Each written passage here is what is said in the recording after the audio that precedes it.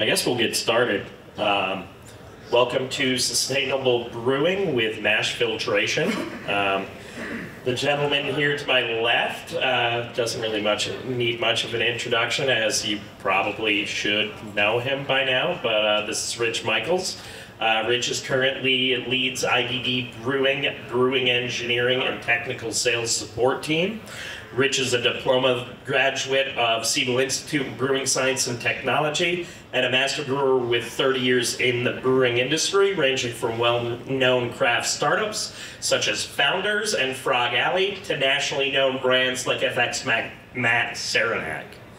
In the last 14 years, he has exclusively been in breweries with mash filters. He currently teaches brewing programs at 2 colleges and is active in Master Brewers Association of America. Welcome, Rich Michaels. Small room, so I can just speak up probably. So I see a few people here that actually have mash filters. I see somebody here who has a lauter tun in a big brewery that happens to have a mash filter too. We tries to stay out of the way, I guess. So as brewers, we have a couple of important jobs. Cleaning, without sanitation, we can't make good beer. Our job in the industry is actually to brew and sell great beer. Just because it's your favorite style doesn't mean it's going to sell. There's a lot of different models that are successful. A lot of people here from different different models, brew pubs, tap rooms, production breweries. And our goal here is to run a successful production business. We want to be able to do this and still have a job tomorrow. It's not a hobby. There's a lot of people who get into brewing as a hobby and successfully transition to brewing commercially. But at the end of the day, we do need to run a business. Here's a brewery mash filter setup. I think that is yours, Good Nature, in Hamilton, New York.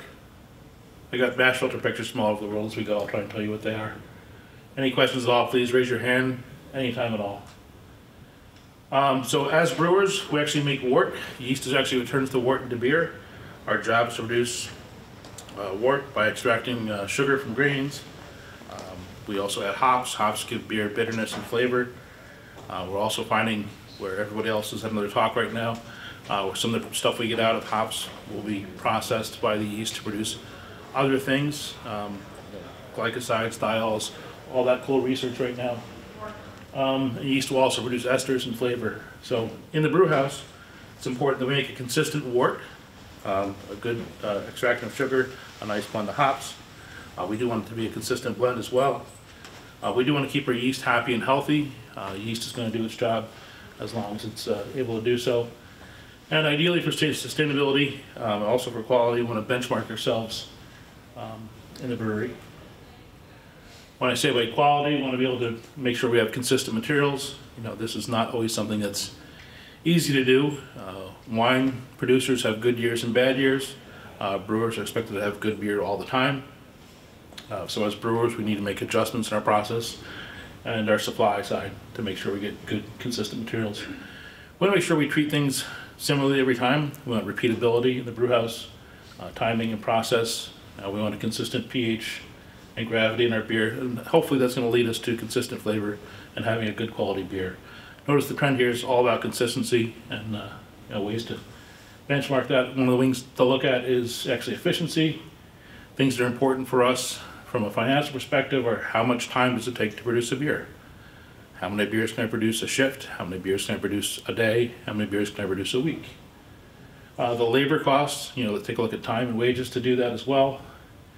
And then from a process standpoint, we want to make sure we're recovering the same quality and consistency of extract. So ways to do that, we're going to measure the gravity of our wort. We're going to measure the volume of wort that comes out of the system. Any questions so far? So brewing efficiency, how do we look at that? We're going to take a look and say how much sugar could we get out of our grain on a really good day if everything works right. So we can say if there's 80 pounds of potential extract in a batch of grain and we get 60 out of it, that's 75%. Efficiency can vary for many reasons. It can come down to lots of materials, the year of the crop, the brewer, how much grain you're loading into your mash tun or mash filter or water tun. But if you benchmark, you'll be able to make adjustments.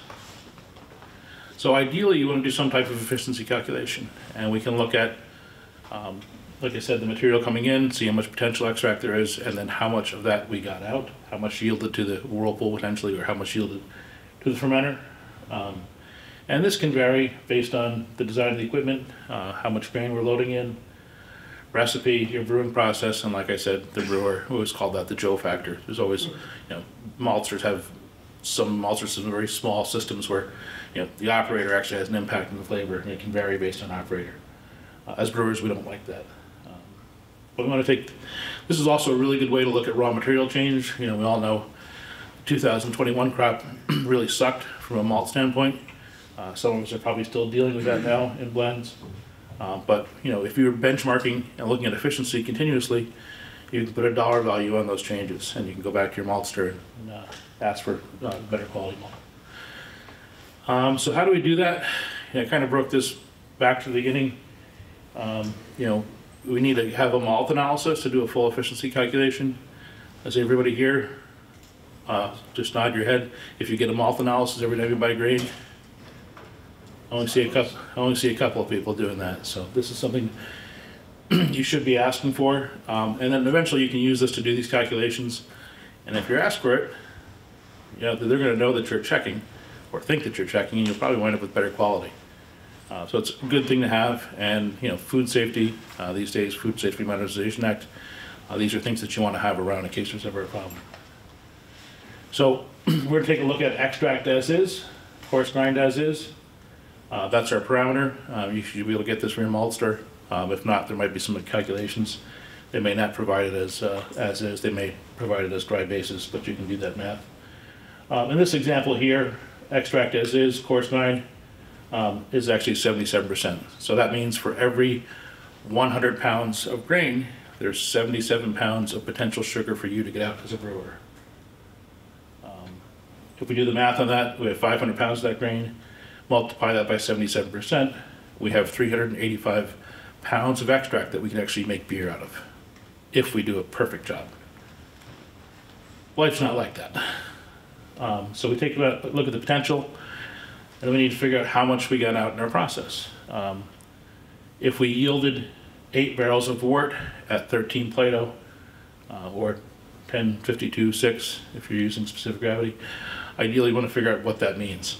So using these numbers here, we can actually take my dead remote, there we go, and we can look up 13 Plato or the specific gravity on an ASBC extract table, which you can look up and see how many pounds of extract. So what that means, out of 13 Plato beer, or 1052, if that's what you're doing, specific gravity, you can actually look at this chart and say, okay, per barrel, that means there's 35 pounds of sugar dissolved in our wort. So every barrel of wort has 35 pounds of sugar in it, and that's our extract. That's what we're trying to get to.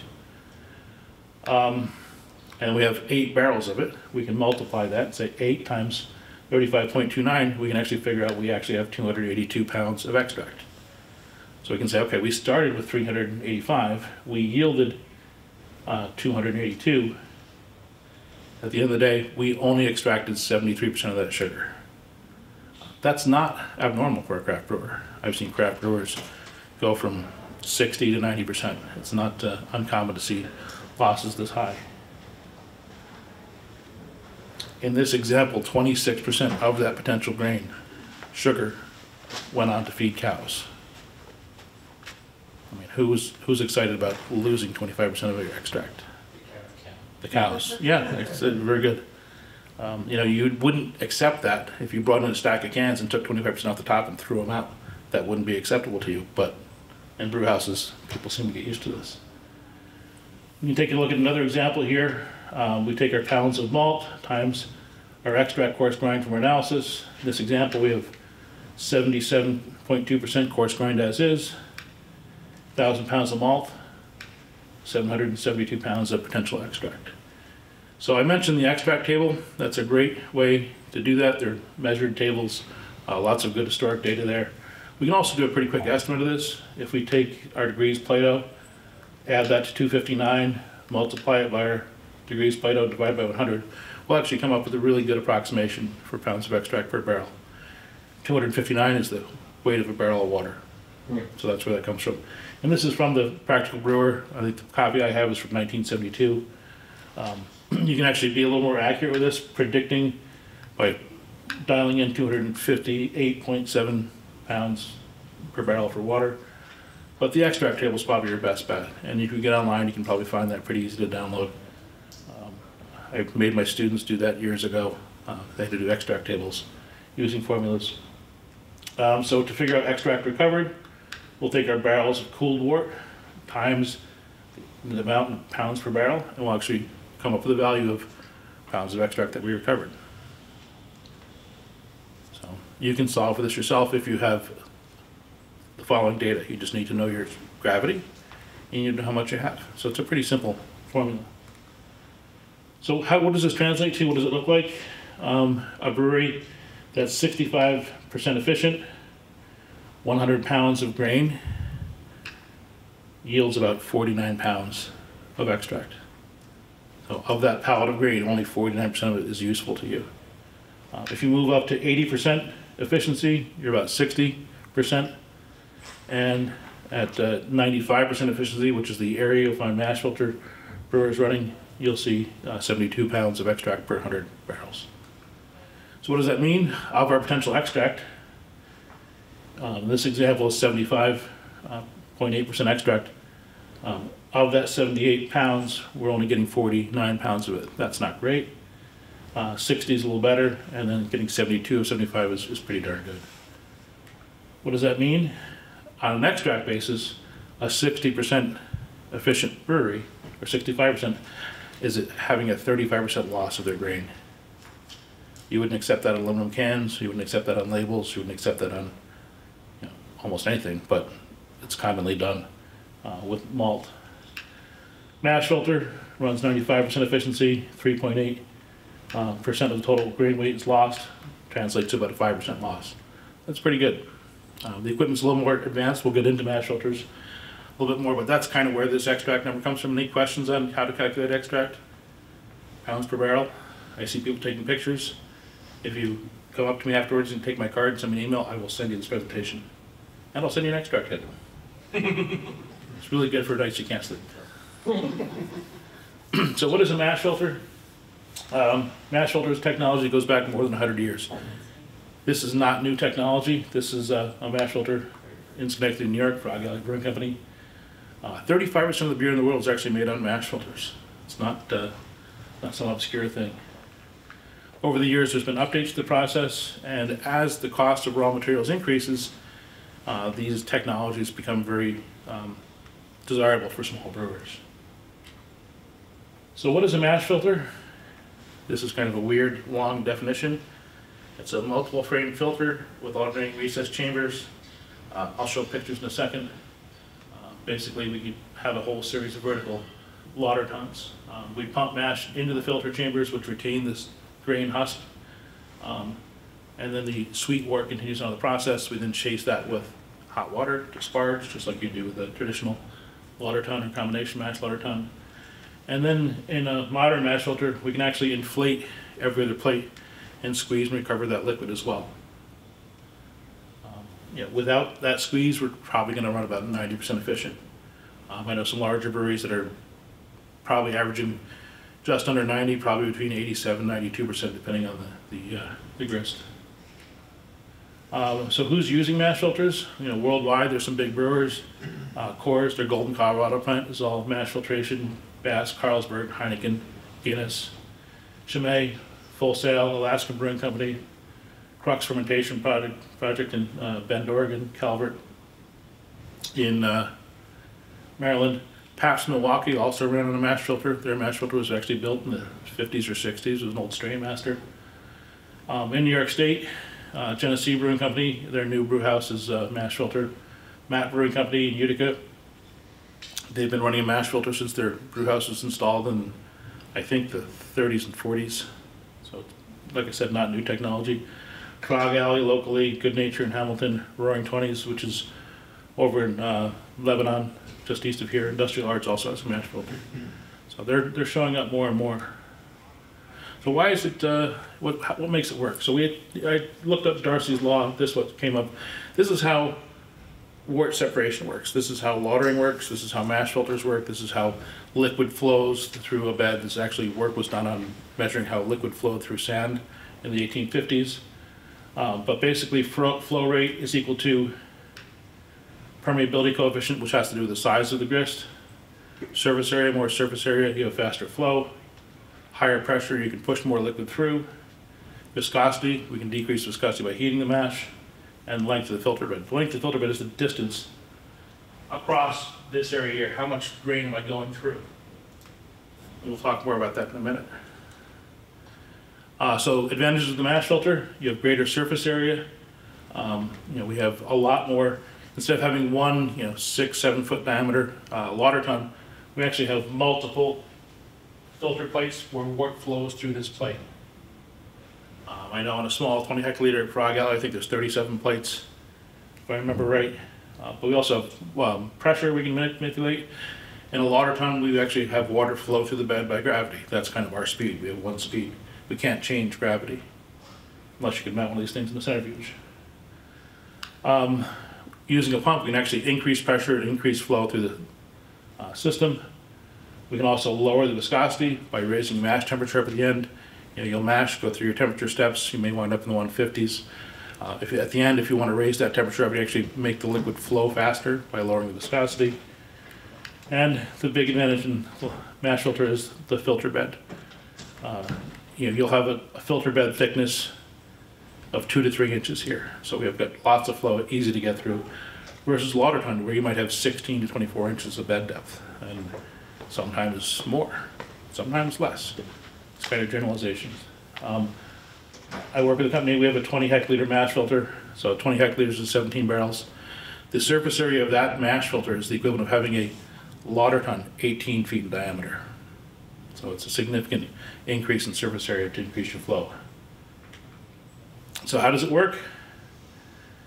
First part, the mash filter is filled. We pump mash in between the plates and fill the chambers.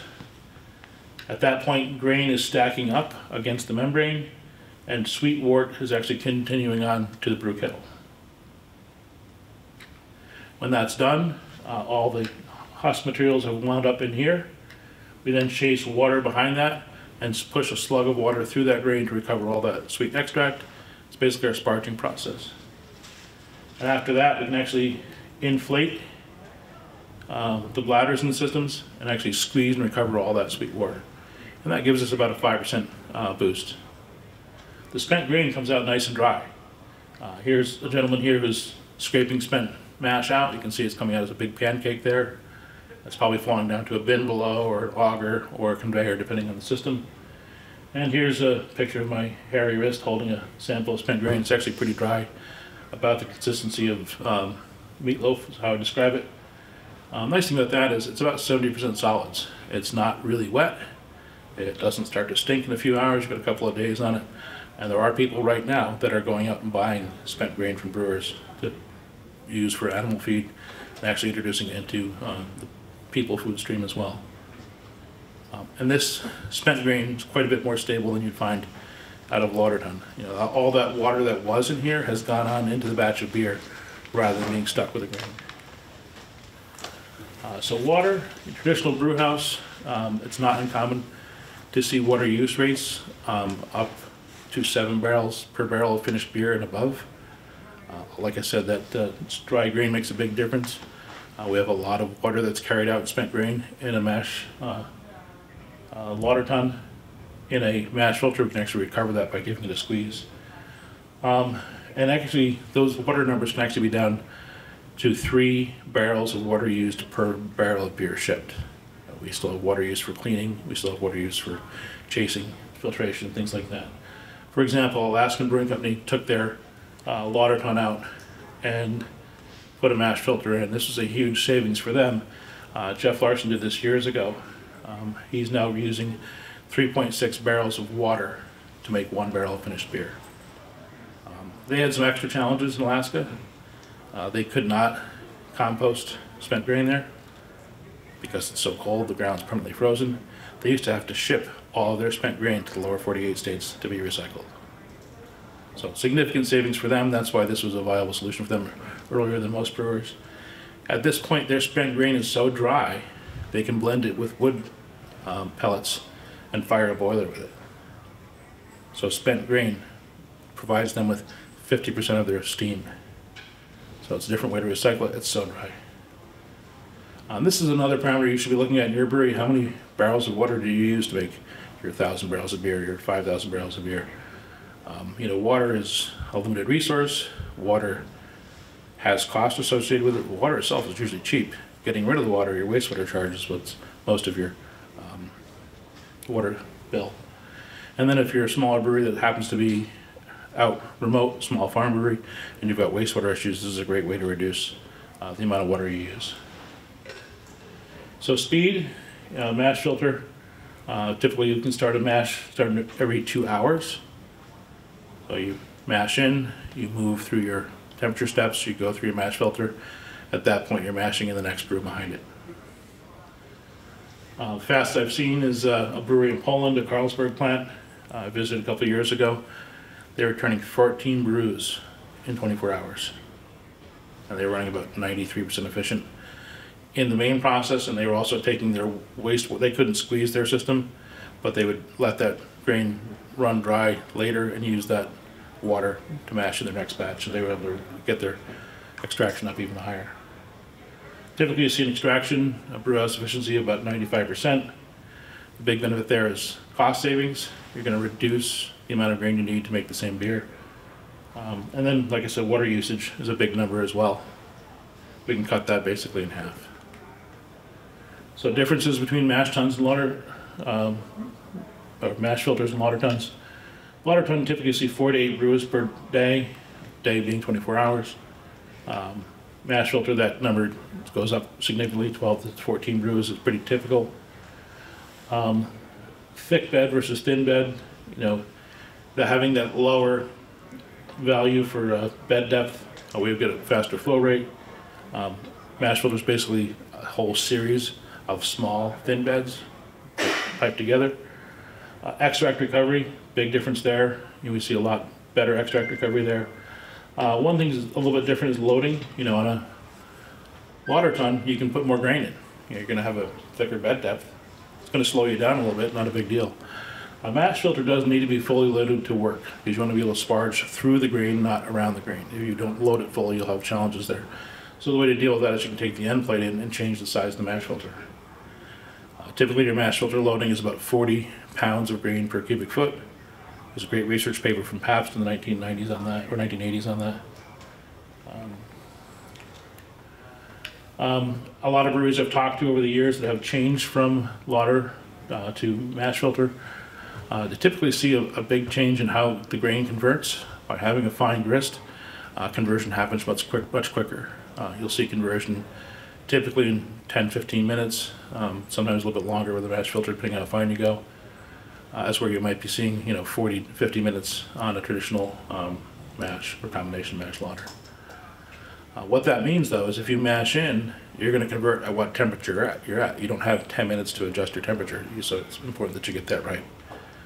So some of the breweries I know that transitioned from lauter to filter found that they had to adjust their process to make sure they hit temperature right away, or potentially they'd be undershooting their mash temperature and winding up with a slightly drier beer. So that's a little watch out, but it can be overcome. Water usage, like I said, significant reduction. If you have a separate mash vessel, you can go through temperature steps as well. If you have a combination mash lauter tun, you cannot do that. The benefit to heating up is you're going to lower your viscosity. Back to the Darcy equation, we'll see things run much faster. On the mash filter, having husk material is not really that important. We don't need husk. We're only going through this much bed depth. So it's pretty common to run a brew at 50% wheat. It's a normal day. It doesn't slow you down at all. As where with a lauter tun, you're adding things like rice hulls. You may plan a very long brew day in that case. I've even seen some pretty unusual grain bills, which we'll talk about in a minute. We can do some pretty unusual tricks with the mash filter. I've got a project I'm working on, I'll talk about in a minute, using 100% unmalted grain. What does that mean? Well, it's a pretty significant reduction in energy and carbon footprint by skipping the malting process. Yeah, there's some unusual ingredients that I have not had a chance to play with that I think would be really interesting. We don't need husk. You can buy New York malted hull-less barley that has 85% potential extract. So you can put an awful lot of extract in your brew. Like I said, adjuncts, you can use unusual grains and unmalted barley. The maltsters don't want to hear this. It's about 70% less expensive than malted barley. Pretty easy to do on a mash filter. You can also do some unusual things like rye beer, 75% rye. Somebody had a 75% rye beer ever? I've made one. It's a little bit slow that day, not a big deal. It's kind of a regular brew day though. Efficiency, with the speed, you're going to see reduced labor costs with a properly sized system. What I mean by that is by being able to pump, your mash through the filter faster than the lauter, and by going through your conversion quicker, you need to have the rest of the brew house built up to handle that. So you need to be able to process your kettle and whirlpool and keep things moving on that end, otherwise you're going to back up pretty quick. And mash filters are also commonly used in European whiskey distilleries to do separation. In the US, we're used to bourbon, where people are mashing grain and fermenting it with all the grain in there. European whiskeys typically have some type of separation, lauter, or in many cases now, they've migrated to mash filters for efficiency.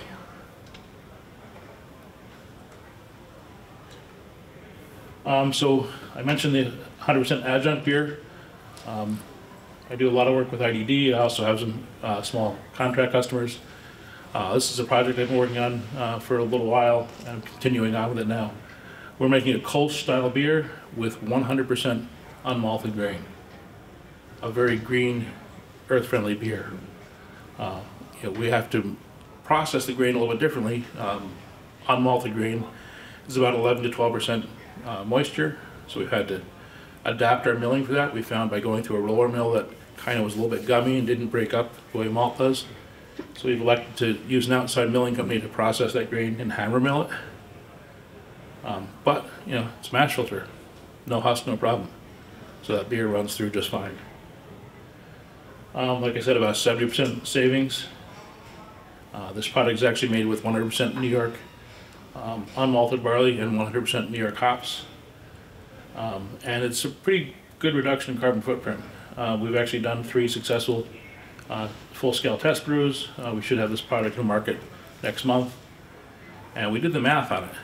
We're seeing about a 2.5 kilogram of CO2 reduction per hectoliter of beer. That's more than a 5-pound CO2 bottle per barrel of beer. It's pretty significant. So this customer's focus is making a very environmentally friendly beer, and this process has allowed us to do that. We did see and calculate the additional cost of going through all the mash steps, but the energy savings on malting more than offsets that. We're seeing quite a significant reduction there. And I've seen a lot of some Eastern European brewers that are using unmalted grain as an adjunct. I visited a brewery in Poland, I mentioned before. They had a malt facility right next door. And as far as you can see were barley fields. And they were using 70% malted barley and 30% unmalted grain. Made a really nice light pilsner. In this project, we've had to work through a few things. We found that unmalted grain really has no color. It has little body left in it. So we've actually worked with some New York maltsters and some unique products to help offset that, to keep it all unmalted and all New York. We've had good success with that. That'll be out next month. A couple of common misconceptions. Yes, Bill? Rich, you said it's coming up from where? Not Frog Alley or? Frog Alley will be reducing it for us. Okay. Yeah, I've got a relationship there. Laura's going to be on the brew deck making that beer, and I'll come watch as a customer. Good deal, thank you. So misconceptions, I've heard some mash filter producers say you must use a hammer mill. It has to be done. There's no way to use a roller mill. Well, that's definitely not true. Most of the mash filter beer made in the United States is made on a roller mill. Mira says that's not possible. Mac Brewing Company Utica runs a Bueller 6-roller mill. Coors and Golden, largest mash filter producer in this half of the world, they're also in roller mills. So it can be done. I think we do see probably about a 0.5 to 1% reduction in efficiency there. But the benefit there is roller mills are easier to maintain than hammer mills. Hammer mills have a significant cost to install based on the high energy usage, and maintenance can be a bit of a problem on as well. On a small brewery, that doesn't necessarily make sense. You can't match the flavor of lauter ton. Again, not true. Coors Light is made in Golden, Colorado. It's also made in Elkton, Virginia. Virginia is made on a lauter ton. Coors' main plant is mash filter. It's the same beer. And now they're making those beers in old Miller plants, so definitely not true. The one concern I've had people ask about, I've been in the brewing business for a little over 30 years, made a lot of beer over the years. The last 4 million barrels have been on mash filters. I had a group of homebrewers come in and ask for a tour one day. Sure, I'll talk to anybody about beer. You guys are doing it today. I'll not shut up if we have plenty of beer to keep drinking. But we went through the whole process. They'd never seen a mash filter, didn't know what to think of it. And one of the guys pipes up in the back and says, "You can't do that." I said, "What?" He says, "You can't do that." I said, "Okay, I'll bite. What are you talking about? I don't understand that. I can't do that." "Well, all your beers are really harsh and really husky." I'm like, "Okay, you three over here are drinking Pilsner. Is that beer harsh and husky?" "No, it's really good." So I worked at a brewery commercially for a year and a half, and I know that would make terrible beer. I'm like, "Well, I've been doing this for 30 years, and you're drinking the beer, so you tell me." Coors Light, Heineken, those are all made on mash filters. Those beers are not harsh, they're not husky. It takes good brewing practice. Proper pH control is really important on a mash filter. Just as important on a lauter ton. If you have pH at a range in your mash or sparge, you're going to extract undesirable flavors. And maybe it's more obvious on a mash filter because you are getting everything out of that brew. Yes? So how would you adjust for pH in your stove? You go through your mash and you treat your water, get your minerals in there, get your desired pH, pump that into your mash filter. You then prepare your sparge water and treat that as well, and then push that through. So say you mash, say like you go in and like you're at 5.5 instead of 5.1, so would you be able to add like acid? Absolutely, it's a traditional mesh mixer. You've got heating surface, you've got a mixer, so you can do anything you want you'd normally do in a traditional mash cycle. The difference is really at the lauter ton, and just like, I guess in the lauter ton you could put your water in and throw your acid in there and hope it mixes in. Ideally you should mix that acid in your water before you do that, but people feel good about just throwing it on top and hoping for the best. So we would basically treat that sparge water before we push that through there. And that's where the issue is. The mash is all the same. But that's true of any brew house. It's not unique to mash filters. And mash filtered breweries win medals. Good Nature's won medals. Frog Alley's picked up 4 medals 4 years in a row. There's a lot of really good beer locally and a lot of really good beer on the world stage that are made with mash filters. It's not rocket science. So I do a lot of work with IDD. We make a mash filter system. It's a fully compact system on a skid. Not really compact, I guess. It's 20 hectoliter. It fits on 4 skids that bolt together. We're seeing typically 95% extraction on these. We're seeing 8-hour shift, about 3 batches through, 8 hours and 10 minutes. She's got to work on that. But it's a very efficient system. Significant water reduction. We're seeing on the milling side, we do tend to mill a little tighter. We take a 2-roller mill and we run the rollers at slightly different speeds to get high shear. That gives us nice fine grist to give us that fast conversion and good runoff. And then we also designed the kettle to have adequate steam so we can boil off 10% in about 40 minutes. That way there we can get that kettle cleared out and moved onto the whirlpool so we can have the next batch that we mashed in come right behind it. It allows us In breweries I worked at, we've been able to go from brewing one batch a day of one flavor and doubling up and tripling up without worrying about how much lag time we have between fermentations. Keep the same flavor that way.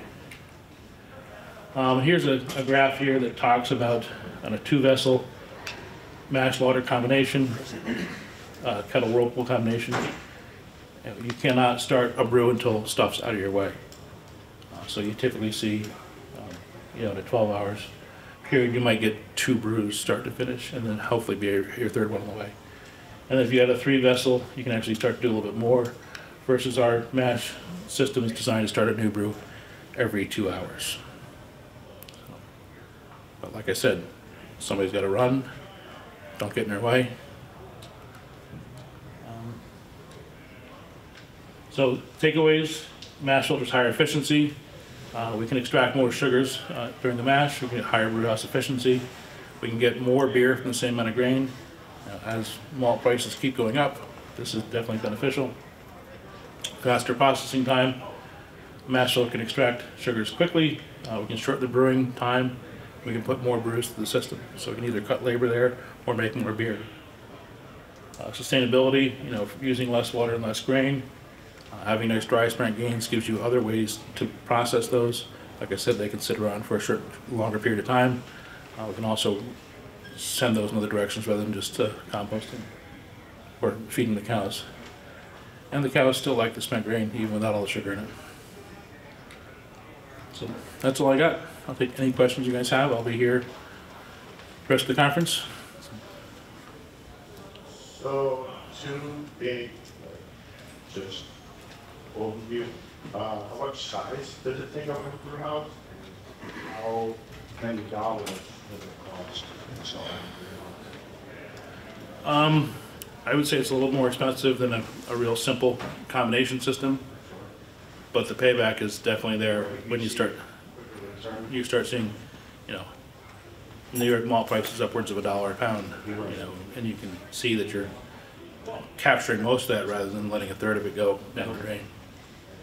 If you want to talk to me, I can get you pricing. We do make systems that are 5 hectoliter, 7.5 hectoliter, 15 or 20 hectoliter, and 40 hectoliter. And we can do some other weird stuff too. We've had some people go crazy with this. The traditional system is basically one mash filter, hot liquor, mash, kettle, whirlpool. Pretty straightforward. You can actually also sister that system with a whole other brew house. And you can use 2 kettles, 2 mash tuns, 2 whirlpools, and 1 mash filter. That's not your bottleneck. So you can get crazy, then you start to push 20 plus brews through the system in a day.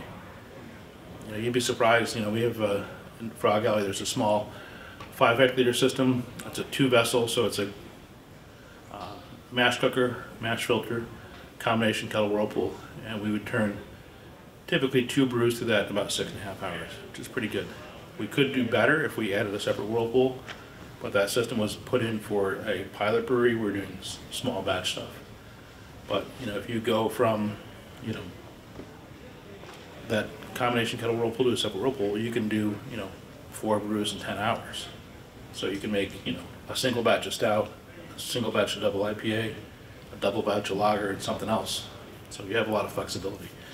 The brews, you can go from batch to batch, recipe to recipe, no problem. Yes, Luke. What's the maintenance and what do you have to do to clean the filter out, and how often your membranes do you change? Membranes last for years. Between each brew, you need to give them a good hose down. And we typically use a little enzyme in the mash to help prevent stuff from building up on there to keep that going longer. Typically we'll see a cleaning cycle every 2 weeks would be great. And that cleaning cycle is about half a day. But otherwise it's a brew house. You've got the occasional pump seal, but the membranes are not a high wear item. Laura runs one, Matt runs one. If you have questions, you can ask them. But thanks, guys. Thanks. Can you talk about automation on kind of like the 20 hectoliter system, if it comes in with that size, or just your process?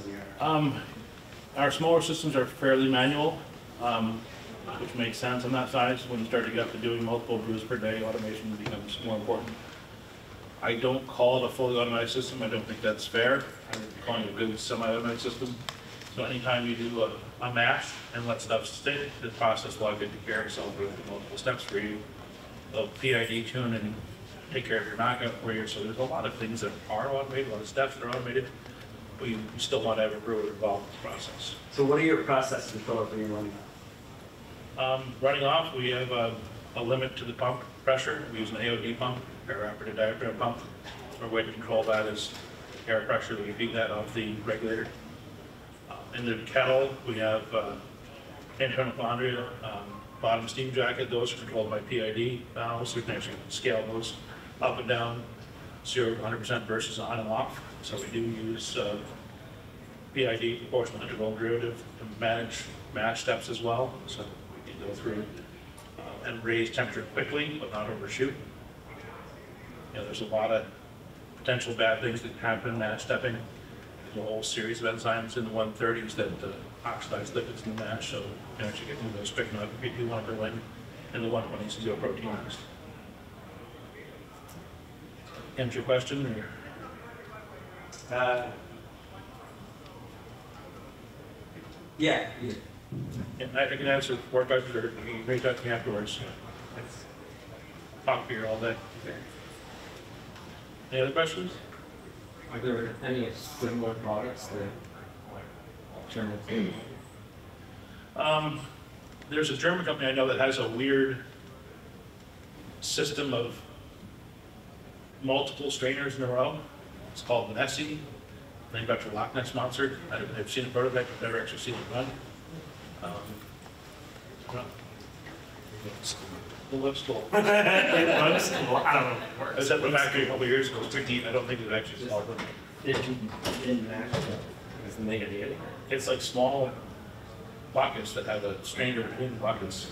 It's wide bucket. It looks awesome. Look it up. I probably don't have my laptop, but I don't think it's actually been installed yet. Maybe without the close. And that's by, that's by Siemens Ulrika. They make very large brewery tanks. And this is their pilot brewery in Stuttgart. I was fortunate enough to make a couple of batches of Saranac Pale Ale there to do test brews on that a few years ago. It's very neat. This design did not go forward. Down to the pumping mash in here and bottom filling, so they found that they're losing all the extract in the bottom pocket. So science coming done. It was fun. And this system here, all these mash filter plates are all on the chain. Just push the button. Do you think there's any significant weakness, or what is the biggest weakness? I don't see problems with the filters. I think you do need to have a skilled brewer to start to really look at process. You need to start to look at your water chemistry. You know, when you're extracting that extra 51% extract, I think if you have problems flavor-wise, they're going to be more apparent in those final winnings.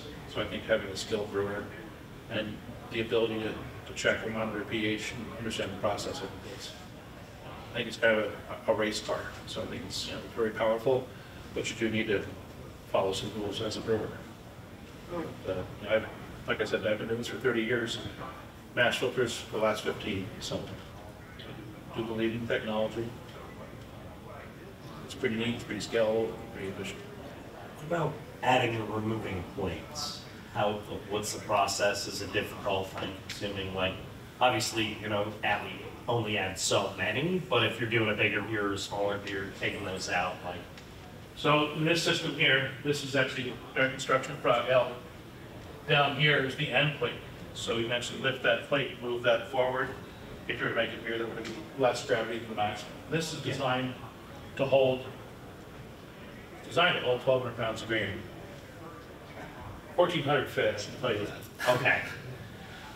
There's a really good article on mash filter loading about 1982 by Pabst Brewing Company, the master brewers. If you can't read some night, email me, I'll send it to you. Good for it's on the end. That's good. What do you do? If you squeeze the milk and go more than 12. Yeah, you can definitely go a little more than that. The Pabst article talked about you can go, I think, 10% under or 20% over and still have good flow for the system. If you start to overload like that, you're going to be limiting your efficiency a little bit. Everything's a trade-off. Yes? I see up there with the last brewery, you said they run so dry, they used to fire their boiler. What are they mixing it with? Did you say is it wood shavings or sawdust or? Yes, sawdust. Do you know where they source that from? It's Alaska, they have a lot of beers. So their challenge used to be they had to get rid of their spent grain by putting it on a bark and shipping it. So they found it was so close they could almost sort of biomass boiler in it. So they found the limitation was there was still just a little bit too much moisture, but they found they could reduce that moisture as a total by blending in dried wood. I don't know from the source. Maybe from the mill. It could be a waste pipe from the mill. Jeff Larson, while we look him up online on their website, really good guy, so we can talk about it. I think he's done some work with Master Brewers and the Brewers Association. Just beware, he's so far away, he doesn't know what day it is there first starts. Jeff what? Jeff Larson. Thank you. GEOFN. And they have a really good history of sharing their stuff they've done with the Brewers Association. I did make a mistake once. I was at the Sabre event in Washington, D.C., and I was hanging out with my boss, taking that, sitting around drinking beer. At one point, about half the room was a little later, much more of the room was at the West Coast. I'm at the bar with Nick and Jeff Larson, and he's so far away, he doesn't know what day it is for me. Means I was out too late. But he's done a lot of work and published a lot on this. They because of their geography, they've got some challenges that they made this affordable much sooner, so they passed this to us. If you send me an email, I'll be happy to get you. That message doesn't do it. Right? Yeah. Does it actually work? They say they've done some tests. Yeah, it works. Rotary screen. Why? Yeah, I was gonna say. Yeah, they consider that magic. Looks like a. I don't know. Filter, I guess. Thin canister.